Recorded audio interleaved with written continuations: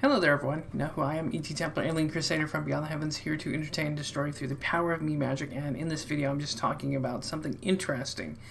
So, Disney has essentially killed Star Wars. They have killed that franchise, buried it, dug up the corpse of the series, and then continued and proceed to defile that corpse.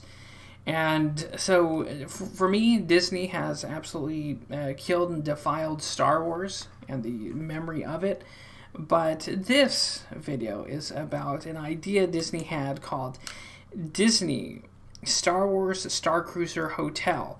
So, you're on a fake spaceship in a very shitty, bastardized version of Star Wars that you have scheduled events to go to. It's not like you can walk around and explore this place. There's scheduled events. There's things are set up, situations. There was lightsaber training. Whoopee! So try and guess how much this shit costs. I'll give you guys a few seconds to formulate a number and take a stab at how much this garbage costs. Remember, this is a fake cruise in a fictional world that's been murdered, raped, dug up, and defiled again. For 2 nights, all this fake horseshit can be yours for $5,000 for 2 people or $6,000 for a family of 4. Yes, that's the value. So, for the value of a very real cruise that you can go on a real frickin' ship, with a real frickin' buffet, with a real frickin' open bar, with a real frickin' destinations across the Caribbean or Alaska, or maybe places in Europe, and hell, maybe even places along Greece, Turkey, Italy, and all over the world. There's cruises. So for the price of a cruise, you can go to this fake bullshit world that's been defiled by a mega corporation. That evil little shit Mickey Mouse. Ha ha!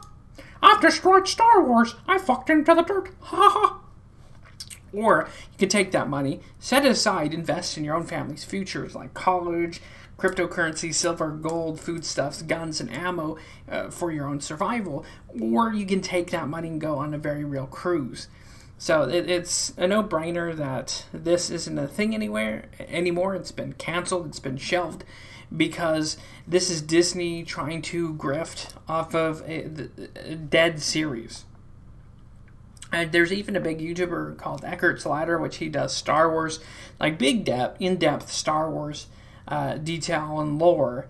And he even said, it's not Star Wars anymore. It's space conflict. And that's essentially what Disney has. And Disney is trying to squeeze every penny off the billions of dollars that Lucas sold it for. They're trying to squeeze the value out of it, and it's just not working. And in my humble opinion, Disney is one of these mega corporations that I wish would just get smacked and go under forever. But that's not going to happen as long as there's normies who continue supporting this garbage. If there's normies that keep going to see shitty, newer Star Wars movies, like the new series of Star Wars movies, in my humble opinion, I'd rather be kicked in the crotch for each new Star Wars movie than actually see them, because I detest that much. And since we're talking about Star Wars, I watched like the first 15 minutes of the new one, The Rise of Skywalker. Or was it that one? I don't fucking care. But anyway, so within the first 15 minutes, they're already breaking the lore about light speed. You know, usually when you do light speed, it's calculations. It's like specific calculations you have to make to jump to another location. But of course, within the new Star Wars, they take all that lore and very interesting information, and then they just throw it aside, and you have Poe Dameron just making jumps like this every 5 seconds without no calculations. He's just going, oh, we're skip jumping. And it's like, it's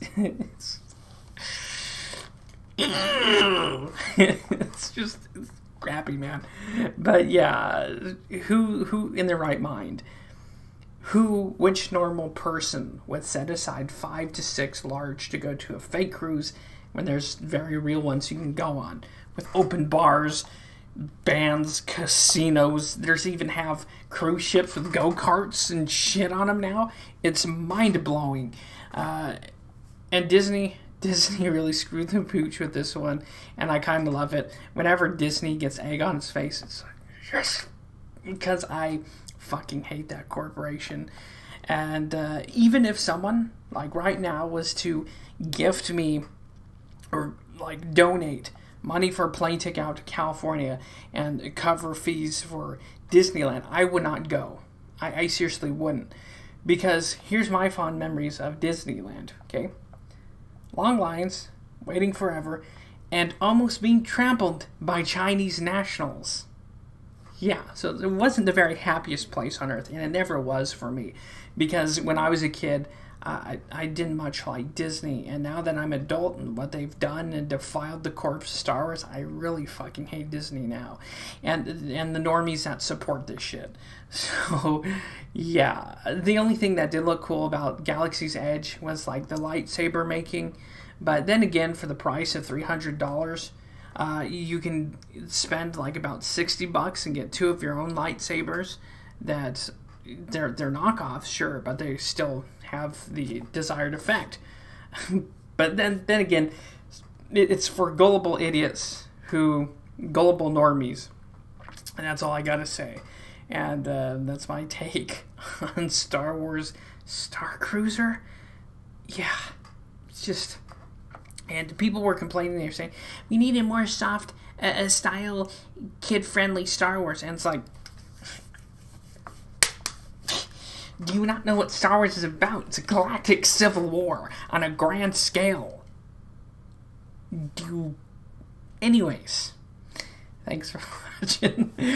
Leave a like, leave a dislike, and comment below. If you had $5 or $6 grand, would you blow it on a shitty fake experience, or would you go on a cruise in the Caribbean or a cruise somewhere else? I know I would take the cruise, because why would I want to stay on a fake Star Cruiser about a series that's been murdered, buried, dug up, and defiled? But anyways, that's just my opinion. Hopefully you got a laugh. See you next time.